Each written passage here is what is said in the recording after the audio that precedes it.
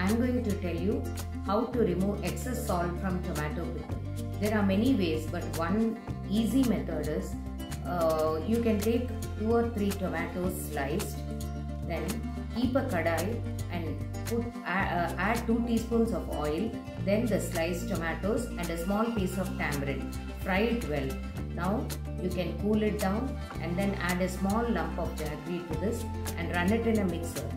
Now make a smooth paste. Add this paste to the already prepared chutney. Now on the gas stove and mix both these together well and thoroughly. Add a little bit of oil and then cool it down and then taste for the salt.